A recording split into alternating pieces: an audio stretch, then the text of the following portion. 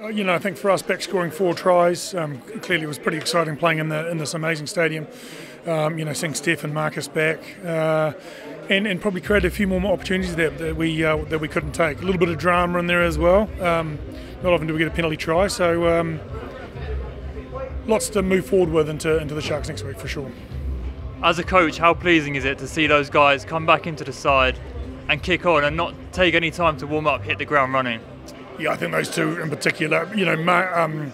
Marcus was exceptional, wasn't he? And we know he can do. We had low expectations today, but jeepers, he can cut open a defence.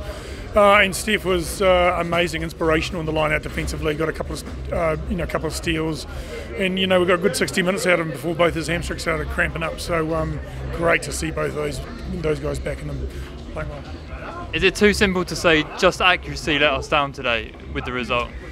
Oh, I think it's more than that. I think at times when our breakdown was good, we put them under immense pressure, create opportunities. Aaron's getting caught up over the line, but bits and pieces. Some of our line out, our kickoffs really let us down when it mattered most.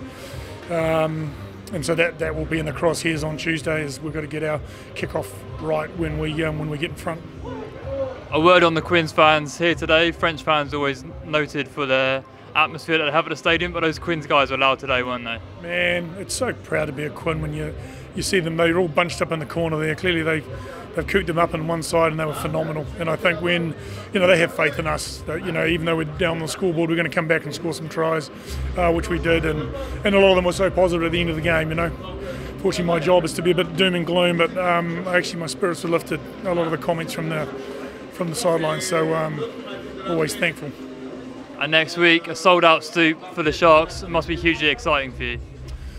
Yeah, they'll bring a very heavy, stacked Shark side. So for us, we want to build on this performance. We want to play with tempo. We want to move them around the field and build on what we did today, for sure. Yeah, excited. Always excited at a sold-out stoop. So, and we get a win there, and we're definitely in the hunt for Europe, which is a key goal for us.